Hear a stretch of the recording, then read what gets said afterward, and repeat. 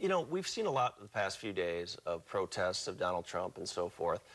There's also, and this is anecdotal stuff, I mean, but you hear certain stories of groups of people yelling at Hispanics, get ready to go back to Mexico, threatening Muslims.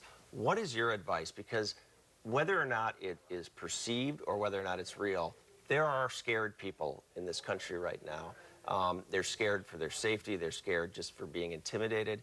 What is your advice to Republicans on how to go forward and try to reach out to these groups to make sure that they don't feel that way? I think that Republicans have a very positive message, and I think that at the end of the day, that's what got Donald Trump elected. And I think Republicans, you will see, focused But that's not what I'm asking.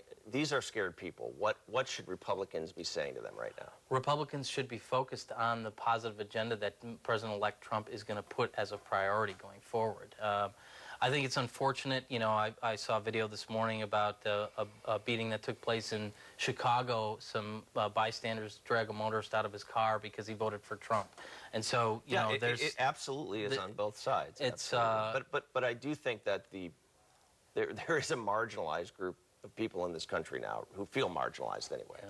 Well, you know, I also think some of that's the raw emotion coming out of a contested election. Yeah. I think over time, I think if we put the message in place that we're here to make America great again for all Americans, that is what Donald Trump will implement as president. And I think that it will take that, you know, this is an opportunity for Republicans to show how our agenda can positively impact America. And I think what I would encourage Republicans and all Americans to do is to let that opportunity play out, because the election was decided on Tuesday, and here we are, and I think Donald Trump and his administration will move forward with a very positive message.